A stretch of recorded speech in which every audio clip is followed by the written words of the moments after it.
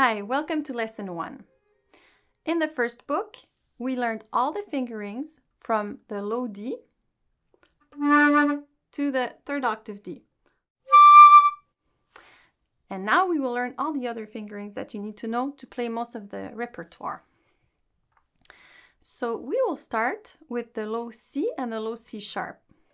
So if you have the D like that, low D, you add your pinky on the first little key that's next to the E flat key, that's C sharp. Then you roll it down and it's C natural. If you have a B foot joint, you can roll again and get to the B. Once you touch the low C sharp is already down, so you don't have to press super hard on the lower one. Some students in the beginning, they think that, but no, it's just really comfortable. Just look at it, check. So I will play those notes once. So low C sharp, low C. And the other note that we will learn is the high D sharp. That's easy, it's all the fingers. The pinky is on its normal spot and on the E flat, and then all the fingers. So that's how it is. I'll do the sound exercise, so it's the same thing, just we go one note extra. So you take your time in that exercise. It's a bit like a type of meditation on sound. You listen to your sound, you try to keep a good embouchure, breathe well, support well.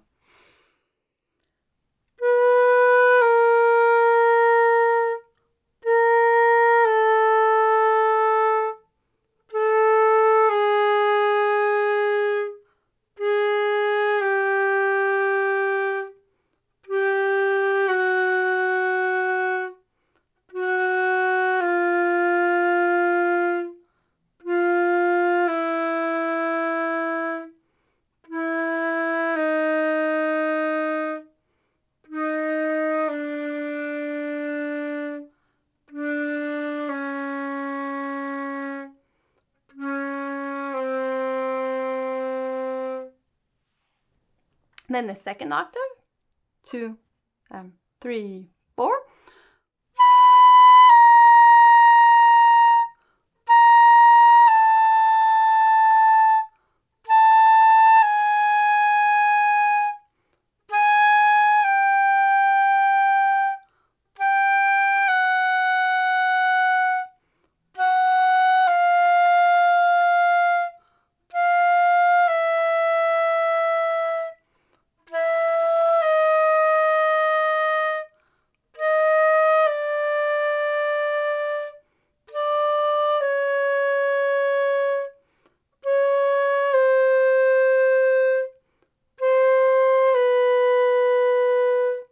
And the third octave.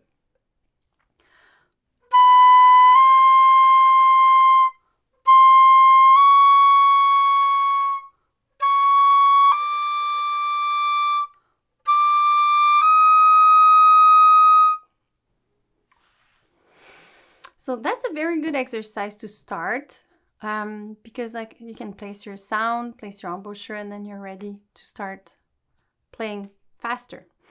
Now we're going to do scales and arpeggios. So in this book, we will do 2 octave scales. In the first book, we're doing 1 octave, now 2 octaves. I wrote it in a way that's a bit easier. You stop on the tonic. The tonic is the first note of the scale. So in C major, the tonic is C. So it goes ta, ta, ta, ta, ta, ta, ta, ta, and then it stops on the next tonic. I'll play it once. I wrote 69, so I'll play it at 69. Of course, in the beginning, you might play it a bit slower. It's totally fine. Play it at the speed that you control. And that's good for any exercise in the book. And you can work your way up. 3, 4.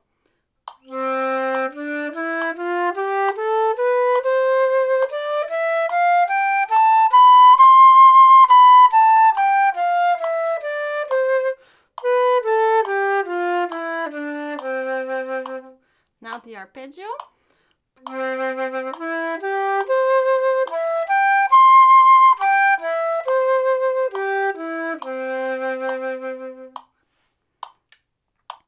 So that's it for that.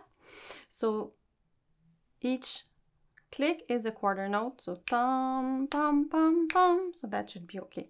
In the next exercise, each click is an 8th note. So you still have 2 notes per click, like that. Da, da, da, da, da, da, da, da, da, like that. I'll play it. 3, 4.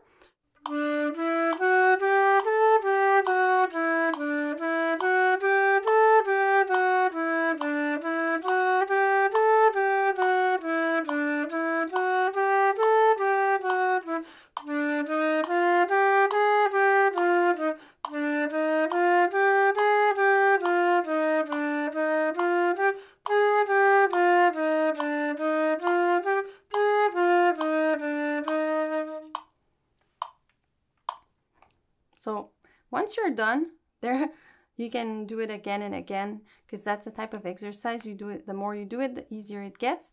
So it's always the same notes going up and down. So it works on creating muscle memory. And so maybe in the beginning, just learn 1 line, and then another day, the 2nd line. Take your time, go slowly. If it's too difficult sometimes to play with the metronome, don't use the metronome yet, and come back to it later. Try it in 2 weeks maybe. If you feel like it's stressing you out, maybe stop the metronome and start working on it later. Now it's time to practice your study. Studies are very good to build technique, sight reading, and musicality, so practice them. They're all in your supplementary material in MP3 files, so you can listen to them. And try to make sure to do the articulations, all the slurs and the staccatos. So staccatos, it's when you have a little dot and it's short, like this. So you don't play, but so you hear the difference. So go in there to listen to the study. For the repertoire, I've selected some pieces and I cut them into sections, so you learn 1 section in each lesson. So in this lesson, you have the beginning of Antonio Vivaldi's Allegro. You have 3 flats, so make sure to check that. B, E, and A are flat. So when you see those notes, you have to play them flat, except if there's an accidental. The accidental is good for the whole measure, but only for that measure. And you can also go in the supplementary material in the MP3 files to listen to this part when you want to learn it.